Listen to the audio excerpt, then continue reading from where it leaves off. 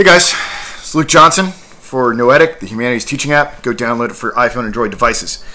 Tonight, CJ Eller and Jordan Cline are going to help us navigate through the labyrinth that is Borges' The Garden of Forking Paths. I experienced this essay as a high school senior. It was way over my head, and I can imagine that there are a lot of individuals out there who probably feel the same way. Before we get into, I believe we should do a summation of it because not everyone has read it, and this might be the first introduction to it, and it may inspire them to go and read it. Before we do that, I think we should go around and we should each sort of talk about our experiences with this text. Do we like it? Do we hate it? What did we find in the process of doing preparation for a seminar on it? So why don't we go CJ, Jordan, then myself. Okay. Well, a lot of Borges' stories are dealing with ideas. And I think sometimes we can be scared that if we give away everything, if we give away the details of the story, that in some way we are going to give away the key secret or the key reason why you would read such a book or read such a short story. But in a way with Borges, it's not that case. That even if we do give the plot away, there is still so much more that we're going to uncover. I mean, the plot's only going to be a mere glimpse in the time that we're going to spend discussing the ideas that are embedded in the story. And that's one thing that I think is wonderful about Borges, is that he in such a small, compact space, he can load a story with so much detail and so much richness and so much intellectual curiosity that it just leaves one, at least me, in this sort of ecstasy-filled experience where I'm just shaking my head and laughing to myself in a way of, oh my God, what he just did that. Oh my God, he just did that. Yeah. Exactly in that monotone way. But I just want to have that as a caveat. But I enjoy Borges. I love him. He is my favorite author, period. Yeah. Favorite writer, period. So this is a real treat to be able to discuss him with you all. So I've definitely understood why after reading this and doing some research on it. What about you, Jordan? What do you think? Yeah, and I mean, to CJ's point, I mean, I can see why he's your favorite writer. There's with Borges, there's always this sort of like surface level, and you're like, yeah, okay, moving along, got it, check. But then there's so many layers to him. There's so much depth. So there's for me, it's kind of it's a great dizziness, but I kind of almost get dizzy from from reading him because there's so much I know that I don't know about the text. And that always makes me want to like dig a little bit more. So that makes me wish that I had more time to work with this text and have it work on me. Yeah, and I mean, to go with that as well, he is, as much as he's a great writer, he is probably more so a fantastic reader. His head is filled with so many references and so many philosophers' ideas, so many poets' ideas, so many, I don't know, just so many ideas that he can pull from different things, and Luke is going to help us tease out certain ideas of time that he goes through in this work. But he's pulling from so much, and I think that's what lends to some of his magic, is that he is such a fantastic reader that he can pull from all of these sources. And as a scholar, he can be a fantastic storyteller because he can mishmash all these different ideas together. Right.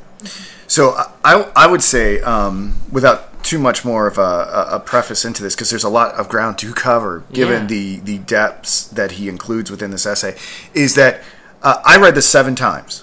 Okay? And each time I read this essay, I got something new out of it. And in a way, you could start talking about the concept of how this thing creates infinite worlds, right? Just when I think I have an understanding of the narrative, a new sort of reality, a new layer gets introduced that's just slightly different than the original one. And I wonder if I taught this for like 50 years, if it would just go on to infinity, which is a big concept we're going to talk about in this essay, is the idea of the infinite. Yeah, right? I mean, that goes back to the Pierre Menard thing, right? Where the act of reading can be something that is renewed each time if you have a different wrinkle of the text exposed, or if you look at it in a different way. So I think it goes along with Borges' ideas. So 7 reads and seven different worlds or timelines that I encountered with this. So let me get a little bit of a historical background for us. And these notes are a synthesis from a couple sources. The first is just Wikipedia. The second, I really enjoyed this summation from Ms. History Wizard on YouTube, and then my own reading. So it's a 1941 Borges essay, and it wasn't translated into English until 1948. Was it an essay or short story? You mean short story, maybe? I think it I think it frustrates categorization. Oh, right. Because so frame it. Yeah. What is this that we're dealing with? Is it a manuscript, right, from a certain... It's fiction. Right. It's a fictitious essay. I mean, we're a short story. I don't know. Oh, sure. No, the categories are... Yeah. What's the frame? What are we dealing with? What is this document we're looking at? Well, what we're looking at...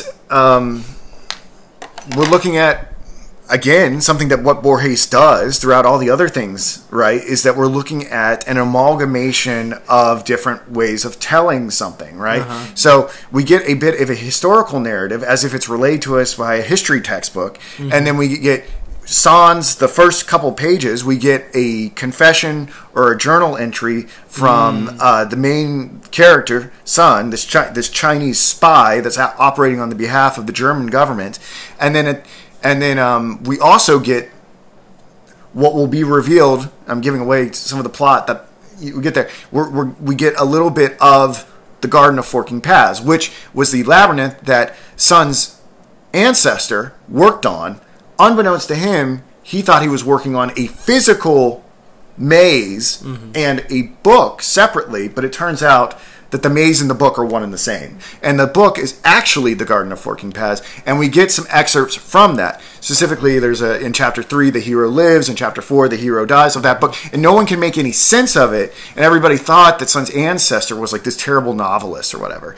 And then I believe there's also a personal correspondence from Sun's ancestor that wrote the Garden of Forking Paths that is revealed to Sun by a sinologist of the name of Dr. Stephen Albert. Now, let me connect all these things together. So we have at least 4 different types of writing. So maybe it starts off like an essay, and then it shapeshifts into a short story. I think the category is going to break down. It'll be interesting to see how I slot this on the Noetic app. But let me connect some dots here. Okay, so all right. So it starts off, or we get these without these first 2 pages. We get this confession from Dr. Yu Sun, right? And I've mentioned that he was a spy for the German Empire. Now, what's interesting? Why?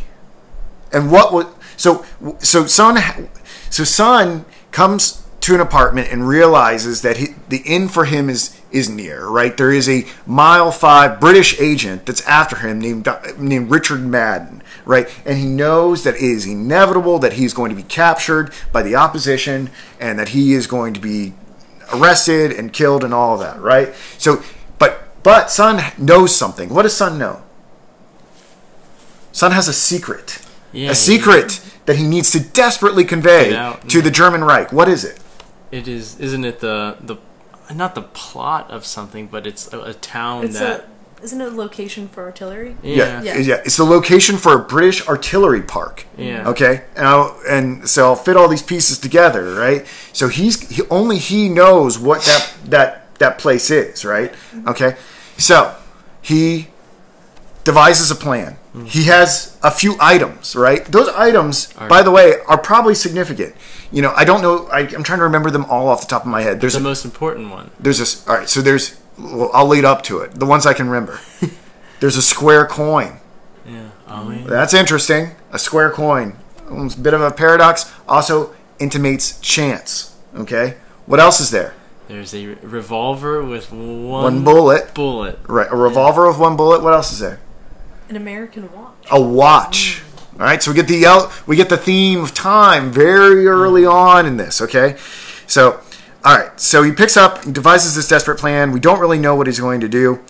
He picks up the phone book, and he finds the name of someone. He puts his finger on someone named Albert, and it's Dr. Stephen Albert. Okay, and he makes a plan. He boards a train, and he climbs this road to Dr. Stephen Albert's place. And on the way to there, right, lots of things happen to him there, but generally, he gets to Dr. Stephen Albert's, and he realizes that he is a sinologist. Okay, that's important. What's a sinologist? Jordan, do you know what a sinologist is? Someone who studies Chinese culture. Yeah, totally. So what an amazing coincidence, right? Like, Sun is Chinese, right? Mm-hmm. And he's meeting up with this person who knows Chinese culture. Not only that, but he knows Sun's ancestors' book, The Garden of Forking Paths, which I alluded to earlier that no one can make sense of. Let's pause for a second and ask ourselves, why is a Chinese man acting on behalf of the German government to tell them where the British artillery park is? Why is that happening? Yeah, what's the motivation there? You guys recall? It's a really odd reason. You have to give it away. It's not because he loves his barbarous country, right? He thinks the Germans are barbarians. And he understands that the man that is hunting him, Richard Madden, he knows that he's a Scotsman, right? Mm-hmm. And that he's probably motivated by similar motives. He is trying to fight against the stereotype that, in his words, I believe in my edition, it says yellow man or Chinaman or something like that. It's not politically correct, but that's what the words say. He wants to fight the German concept that an Asian person is not intellectually evolved enough to carry out such an elaborate act of espionage. He cares nothing for what side he's on in the First World War. This happens in 1916. Mm-hmm. But what he's trying to do is to communicate that he can be this representative for all his ancestors, for every person of the Orient, that he's smart enough to execute this elaborate act of espionage, right? And he thinks that Madden might, because the Scots were, I believe, Jordan, you're our historian here. Were they not persecuted by the English at some point? Oh, yeah. Yeah, right. That's what Braveheart's about or something, maybe? Yeah? Was Braveheart a Scotsman? Yeah, I would say like in the 1740s, that's when the English really came down on the Scots like a hammer. So Madden is a Scotsman. He may have similar reasons to prove to the British that he is not an inferior being on some level. My translation says an Irishman. Oh, an Irishman. Well, the Brits managed to colonize a lot of different people. Mm-hmm. So, anywho, right? I mean, the enemy of my enemy is my friend, or something like that. In Braveheart, don't they embrace one another? Even more so. I mean, the Irish had a lot of rightful animosity towards the English. Right. Okay. So the sinologist lets him know that he's sort of discovered the secret of the Garden of Forking Paths. Let's see here. Okay. So let's pick up the plot and see what happens there. So Sun and Dr. Stephen Albert, they have this very friendly relationship. They bond over the fact that he knows so much about his ancestor and makes sense of the Garden of Forking Paths, because like his ancestor spent like 13 years doing this, and it wasn't for a waste. There was some real thing that he was trying to communicate. And the real thing that he was trying to communicate was something about the nature of time itself, right? And there are many theories of time, which I will go into as soon as I can get my Google Docs to work correctly. But there are many theories of time that he considers, how, like, and specifically how time could be infinite. He talks about it in terms of maybe the Garden of Forking Paths, the novel, could be circular in some way, right? Mm-hmm. Where the last page is the first, and infinity is just going around in a circle. True Detective, time is a flat circle, something of that effect, right? Or maybe there's the Nietzschean idea of eternal return, or the idea of a big bang and then a collapsing, and we just go on for an eternity. A finite amount of things going infinitely around, right? Yeah. And they have to repeat. Right. So really, but the book itself reveals the nature of time that his ancestor was trying to communicate. And this nature of time was that time is not necessarily... I'll just allude to these briefly. If you're very interested, you can follow me on Facebook, and you can see my explication of the Leibnizian view, David Lewis's modal realism, Boethius's view from constellation philosophy. the idea is what will be taken up by a philosopher named Deleuze, known as the rhizomatic theory of time. And essentially, and Borges doesn't say this, but it matches up pretty well in my estimation. And the idea is this: that time doesn't really have a center; it's acentral, right? So wherever you enter it is the middle, right? It's like jumping into like a puddle that is expanding, but a rhizome is like not like the branching of a tree that like goes out in an infinite amount of directions. All right, a rhizome, like the ginger root or something like that, can go out and then collapse back in on itself, right? So like there can be diverging timelines, and then there can be this sort of collapsing, right? Mm-hmm. So this will come to explain some phenomena that I have some textual support for, or whatever. So time is amorphous, eccentric, spreading, coalescing, right? This is a very unusual concept of time. So they have this bond. He's like, in one universe, you're my friend, and another, your enemy, and then they come back together, and you're both, something to this effect, right? And the sinologist goes into his desk. He wants to show him something, right? We don't know exactly what it is. I postulated that he too may be reaching for something. And what happens?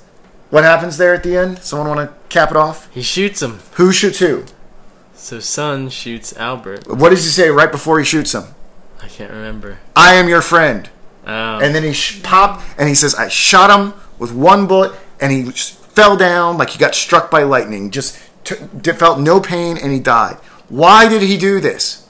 Let's bring it all together. Sure. Why did he shoot Dr. Stephen Albert, his friend? Sure. Because in the newspaper it would say, man shot the, like, sinologist, like, blah, blah, blah, Dr. Albert. And Albert was the town where the artillery park was going to be.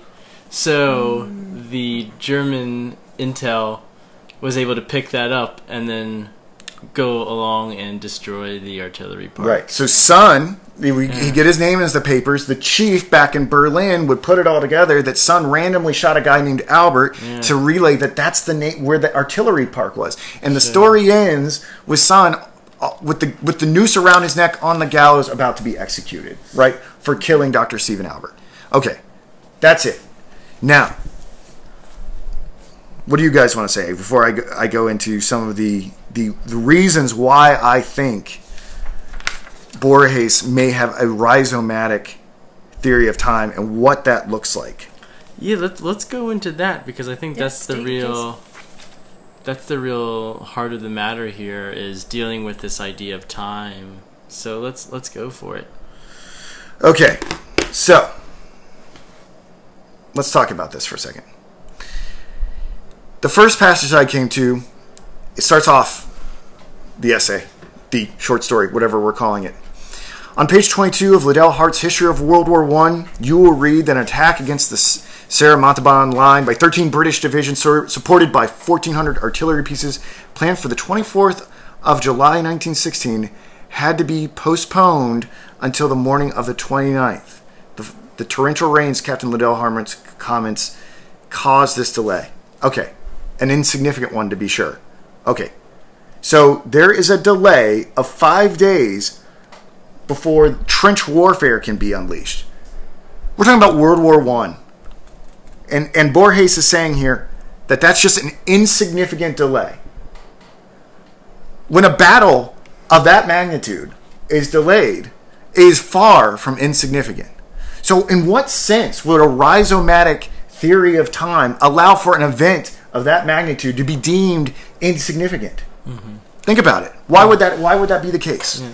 It just reminds me of Marcus Aurelius, right, where he's like, wait 1 year, like, have 1 year to live, or 20 seconds. It doesn't really matter. That there's some sort of thing where it doesn't really matter what happens. It's all equal in some way, where there's not some kind of center or inevitability that if you live longer, that's going to mean something, or if you live shorter, that's worse. It's all, there's no qualitative. Well, why?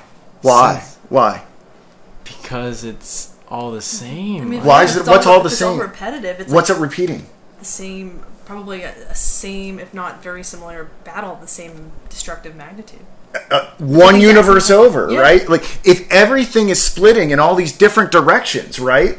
Like yeah, it's just that different. They're all just happening in different spots. That means that every possible world is happening, right? And so what are the implications of this, right? It means that your agency in the thing that you're involved in at that moment on this sort of theory, hit the spacebar, means a lot less, right? So the magnitude of decisions don't seem to matter as much because there's a version of you doing something that else. is doing it or is victorious in this battle, loses in this battle, fights it to a draw, makes this decision, shoots the guy, doesn't shoot the guy, is your friend, isn't your friend. It's all taken care of. There's going to be a version of yourself. So that's why these details, and then again, this is repeated. Not too long from there, he says, and this is Sun writing, or Sun. Through the window, I saw the familiar roofs and the cloud-shaded 6 o'clock sun. It seemed incredible to me that that day without premonitions or symbols should be the one of my inexorable death. In spite of my dead father, in spite of having been a child in a symmetrical garden of Haifeng, was I now going to die?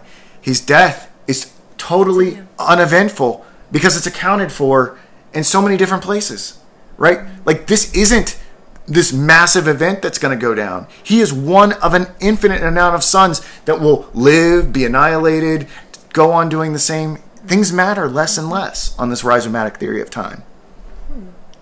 Okay? Now, the really interesting thing about this, right, the coalescing aspect. Okay?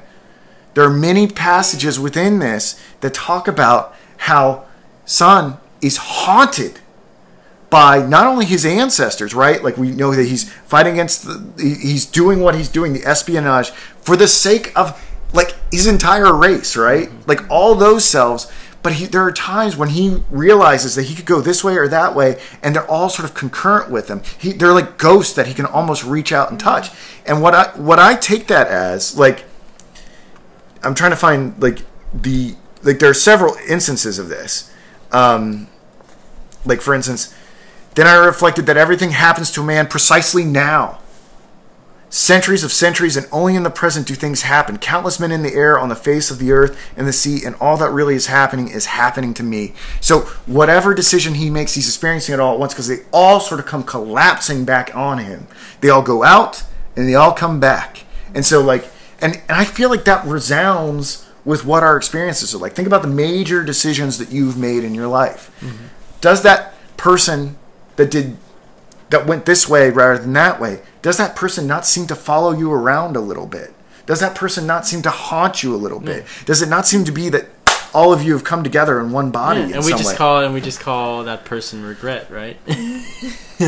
I don't know if it's regret or something like that, but you could have done this. It's like that potentiality.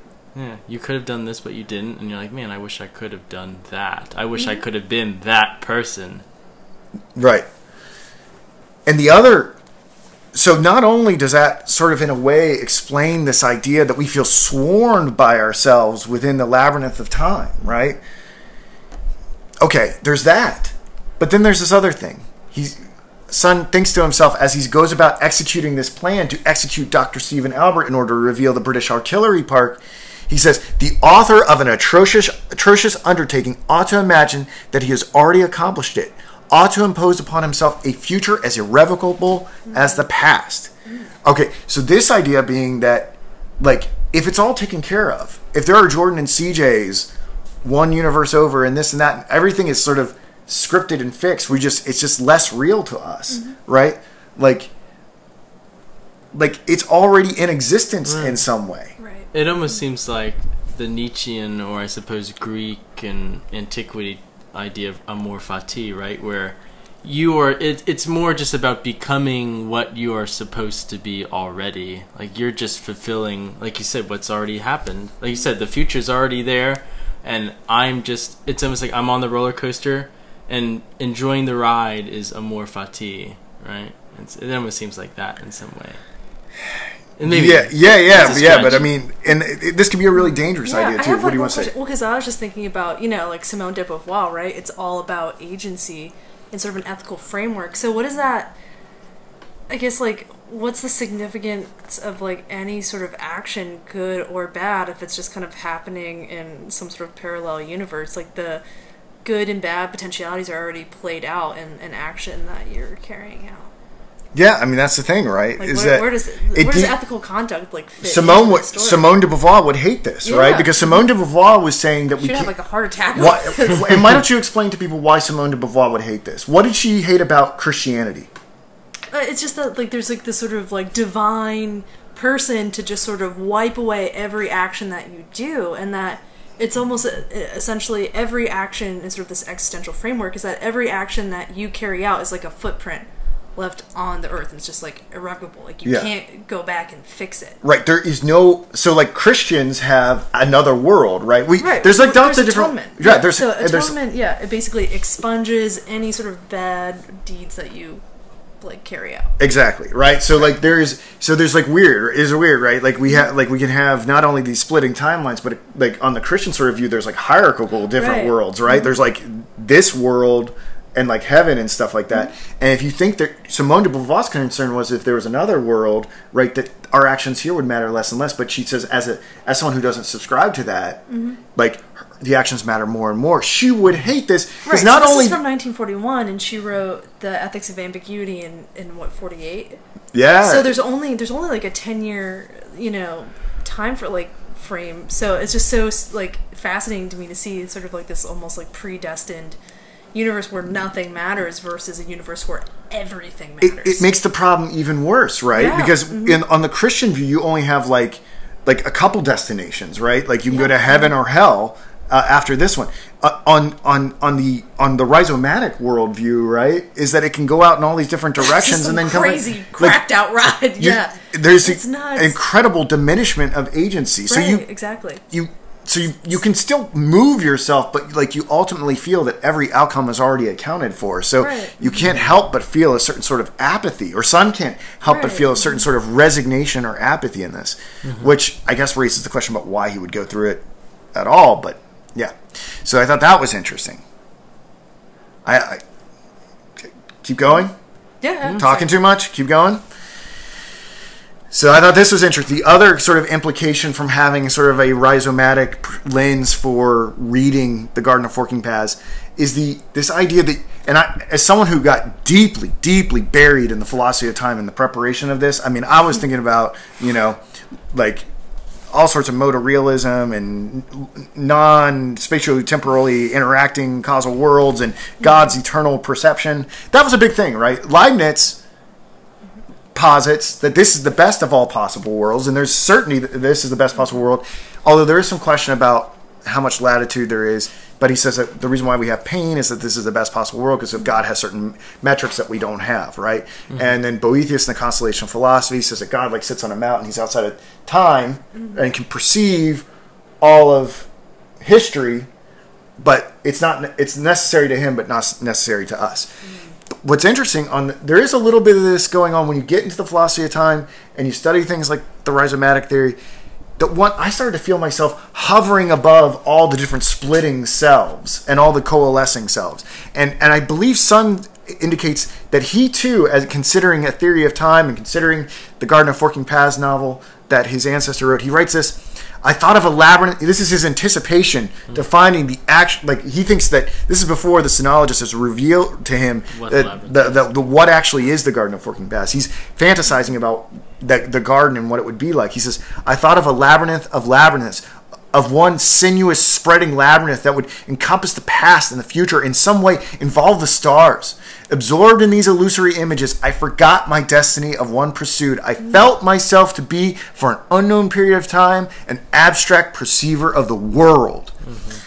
So in all this consideration of different splitting timelines and stuff like that, he is like almost taken out of time. He's almost given a godlike perspective because he can observe all the selves going through the maze of time. Yeah, and that's almost what his ancestor is doing by writing a novel about time, right? Is that he's kind of standing outside of time, depicting the universe, just how time works as he sees it, which is very odd because it's almost like through reading the novel you are stepping out of time to glance at time. Yeah. Which I think in some way, right, like Borges' own Garden of Forking Paths, right, does the exact same thing. Like I started off this whole conversation about how I'm having infinite experiences of it, and I'm reading it different ways, and like I'm going in all these different directions with it. Like, who knows what I'll discover the 8th, 9th, 10th, 11th time. Like, it may go on for infinity. And that's the other interesting thing here, right? Is the rhizomatic concept of time an infinite one? So he says, Borges says, the book is an indeterminate... This is speaking of his ancestor's book. He says, the book is an indeterminate heap of contradictory drafts. I examined it once. In the 3rd chapter, the hero dies. In the 4th, he is alive.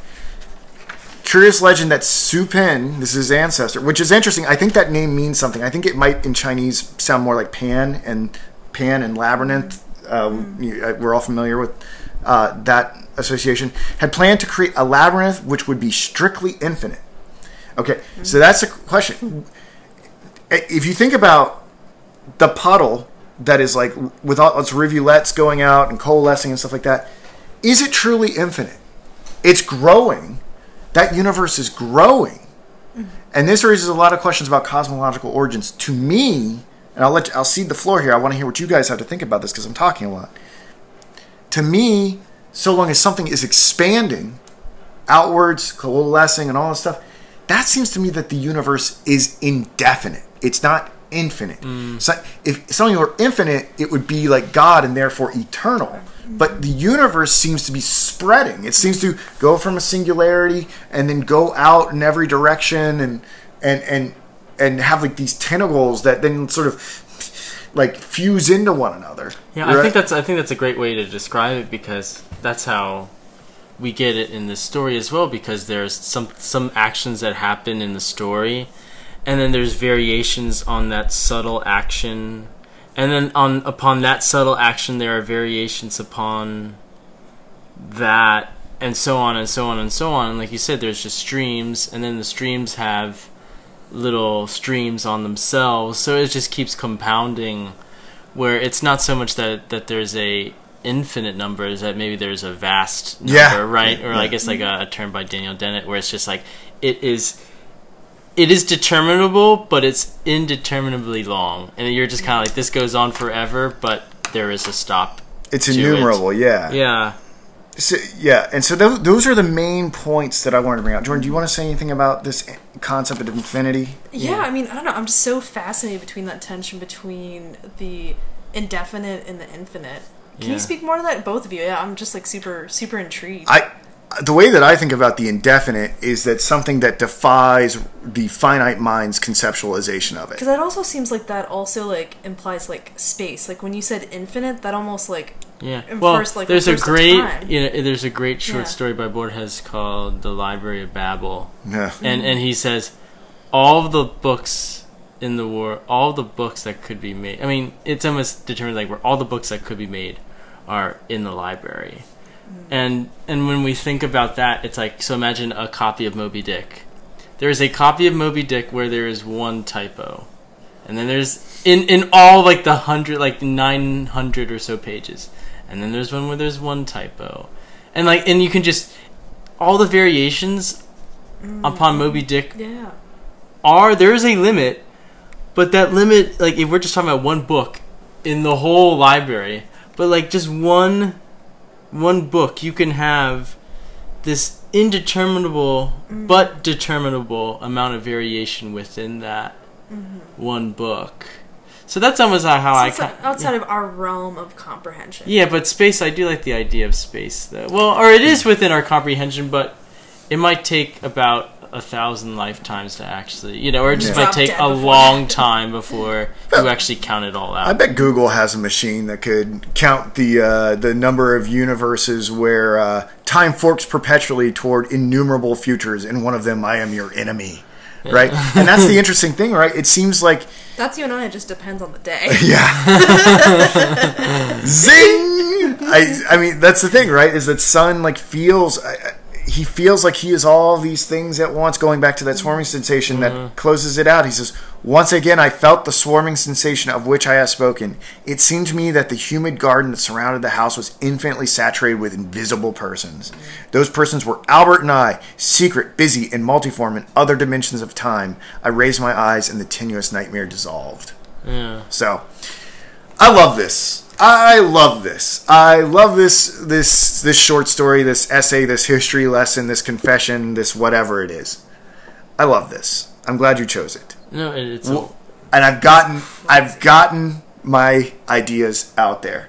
I'm gonna let me let you guys do what you want to do with the text. That is how I understand it. Yeah. I mean, I like the idea of indefinite versus infinite, and maybe trying to continue off of the idea, like, is there such thing as infinite? Are we dealing with infinite time, or is it just like we can't possibly count all the variations there are of what could happen? Or that we can, but it's just this number that's so high up in counting or even calculating that it's impossible. Well, not impossible, but you know what I mean. Yeah. Can we say something about it? I mean, is it? I mean, we're not theoretical. I mean, look, we're not theoretical physicists, but this is haunted me. This is like, yeah. This has haunted me since I was a little boy, because theoretical physicists tell me that the universe is infinite, and in the same breath they tell me about a Big Bang. Mm-hmm. And ever since I was like 5 years old, I was like, that makes no sense. And throughout my life, I have encountered theoretical physicists, and I've been like, does the universe have an edge? And 7 out of 10 of them will tell me no. Because the implication would be, because if they said the universe had an edge, I think abstractly they would have to say then the universe is expanding into something. Mm-hmm. Right? And if something is expanding into something, the something is what? Yeah, right?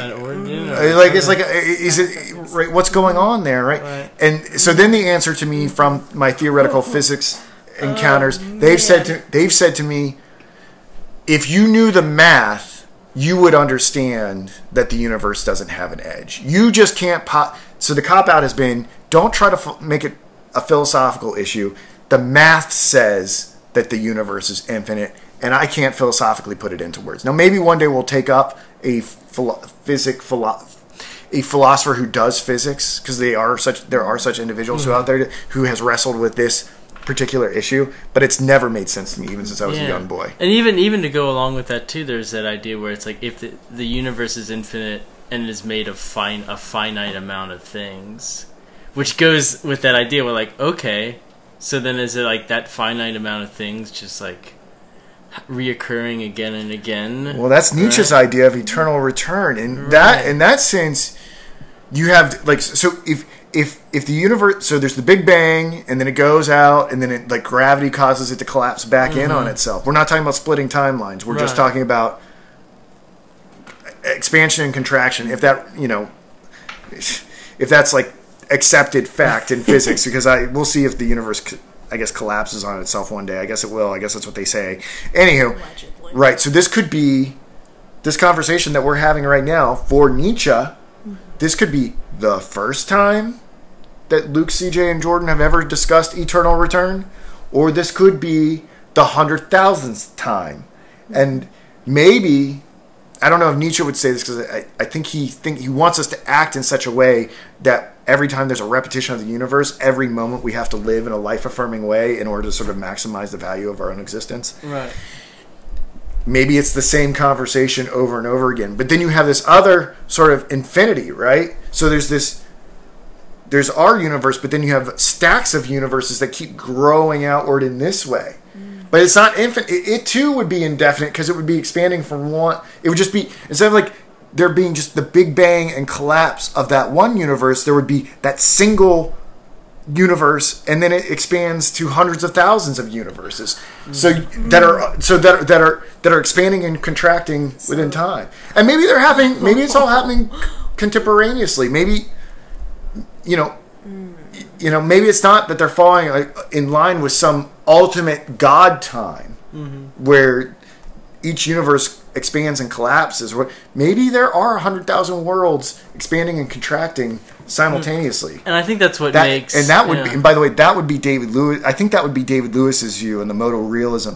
But he says you can't hop into the other worlds. Like, they are spatio-temporal. They don't interact whatsoever. So well, I think that's what makes Sun's ancestors novel so confounding for everybody that's quote unquote read it, in the story where they're like, we don't know what to make of this book that our ancestors wrote, is that it has that, it expands vertically, where it's like we get different variations upon the same thing, and then it expands outward, where it's just like, and then it seems like throughout, as we're expanding, there are these different vertical variations that just keep going, and then maybe on some of these verticals we get another horizontal, and God forbid another another vertical, and then another horizontal, and it's just like Well, that's more. I can deal with that more than the fact that then they might they might start coalescing into one another. Yeah, because the question is,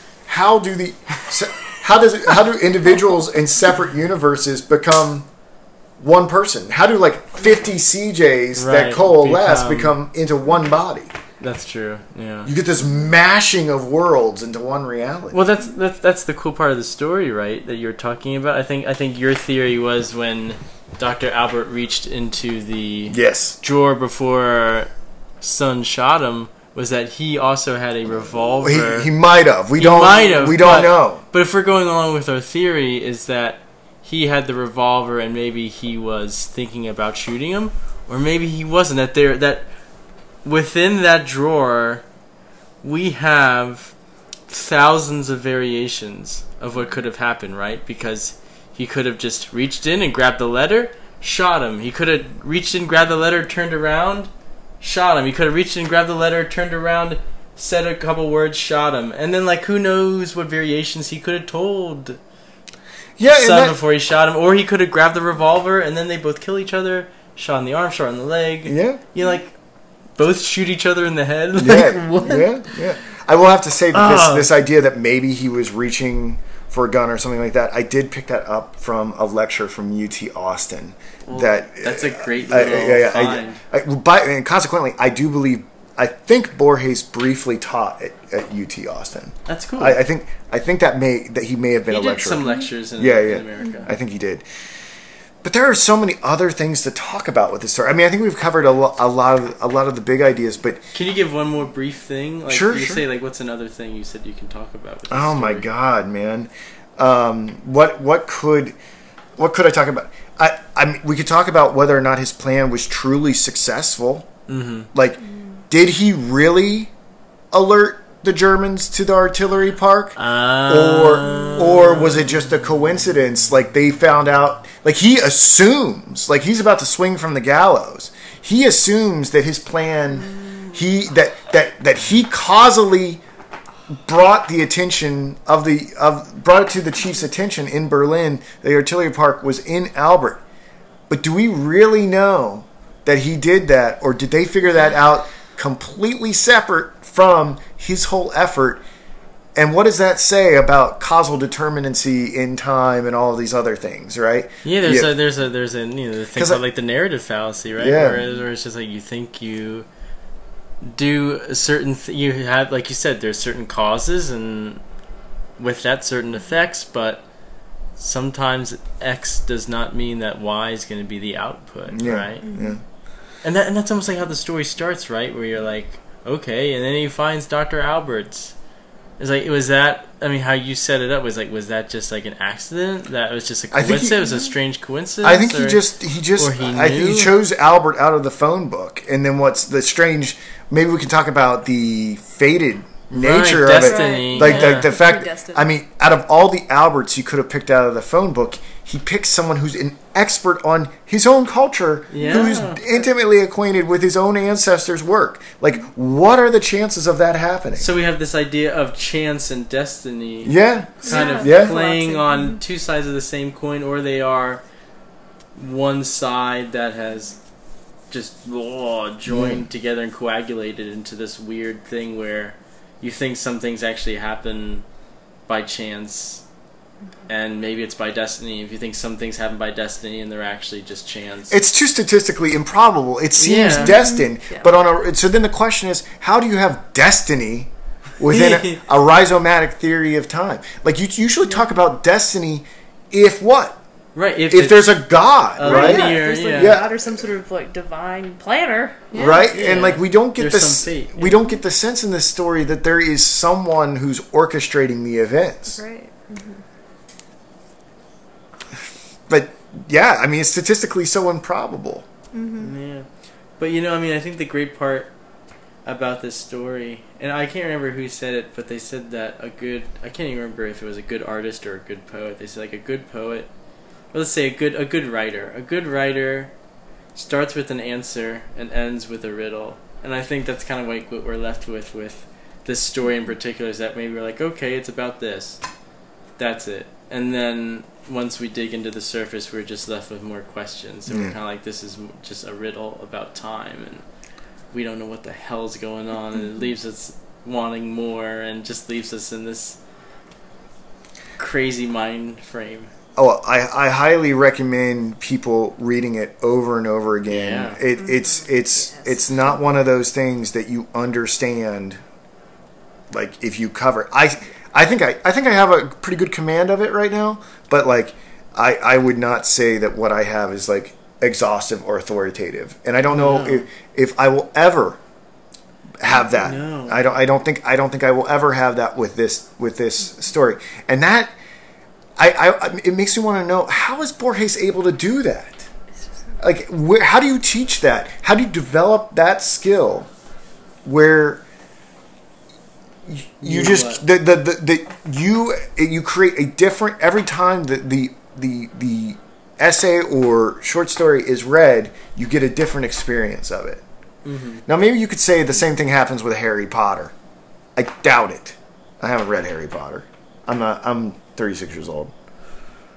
Does that happen with Harry Potter? It's been a while since I've read it, but maybe not. But this is a special skill, right, of Borges's, right? Or it could be, if we want to take it in a different way, maybe it's a very special skill of the reader. Yeah. Right? Where if we go like a Foucault or a Barthes sort of thing, where maybe or maybe a Barthes, where it's like, maybe we're not saying like, oh, the author has given us all of these different possibilities. It's actually the reader that opens the door to many possibilities. And I think Borges would say that too, that, I mean, like we've looked at Pierre Menard, where you can take one text and find so many different angles and nuances from having a different perspective on it each time that you look at it. And maybe every time you look at it, you are going to have another perspective. But it's perhaps maybe something more we have to attribute to the reader. And I think maybe Borges would agree. And maybe, we think, Barthes and all the other people we've looked at for critical theory would agree as well. But it's interesting. It's such a Borges move, right? Like it's like the deletion of Borges from it in the celebration of the reader is so Borges, right? It's like we were listening to the song "I Love Kanye," right? It's how's the line go? Like I can't remember. He's like what. I like the old Kanye. Wouldn't Kanye like write a song about being Kanye? Like that would be so Kanye. Like he's like saying I'm not there, but in the affirmation of that negation is the reimagination of this mythical author that has a theological status. Borges is like this master to me. And he's all about deleting himself from his writing. He keeps creeping up the echelon for me. Yeah, and he has for you too. Obviously, I don't know about what Jordan thinks. Oh yeah, you're growing in appreciation of him. Oh yeah, I mean he's just like this, just ninja architect of. I don't even know what. I swear. I mean, I'll go back to the reader function. I feel like it's just like because he's such a good reader. That like he can draw from so much, from the Bible to Kant, and all these different things in between. We'll talk about Schopenhauer in this story. And he throws he did talk Schopenhauer. about Schopenhauer. And he throws in Goethe, and it's like he throws in all these different things, and it's not even that he has breadth, but he also has depth. Yeah, and all of those things that. What better way to be? I mean, it almost gives us this idea where it's like to be a good writer, is to be a good reader, just as being a good musician is to be a good listener. Yeah. And you can attest to this too, where if you have this wealth of knowledge to choose from, that you can in some way craft these very complicated or very nuanced pieces without having to say, like, yeah, it's all completely original. Yeah. And I would claim that maybe Borges isn't the most quote-unquote original author, but that he can pull all of these different things together and link them up in certain, like, especially with aspects of time. And I think I've alluded to you guys that he does have some nonfiction about time that maybe we can explore later. But that he can do that, like, that's his originality. Yeah. And that's what makes him special. Even if, like you said, it's like the story is very kind of like detective novel-y, like where you're just like, oh, and he shoots him and he's like, ha. Yeah. Just kidding, where it's kind of like espionage novel, but then there's like this depth that you're just like, oh my god, we spent about 50 minutes talking about this, you know? It's crazy. Yeah. Well, I'm spent. Yeah. What about you, Jordan? You wanna close it out? Any parting thoughts? I don't know, I'm like freaking out. Right? I'm just up to like 3 a.m. reading this. Do you feel yourself kind of hovering above yourself? I don't know how I feel. I feel really great but weird, and I'm gonna just reread this like 100 times. No, that's the effect he has on you. I swear, it's like, to me, it's like, I've never had drugs, but I'm like, this is better than any drugs. This is like some like Borges stories like take you to that intellectual ecstasy, and you're just like, you don't want to come down from it. I smoked a cigarette once when I was 16. This is better than that. I got jokes. Bye, guys. Download the Noetic app for Droid, iPhone. Hit stop. We're gonna hit stop.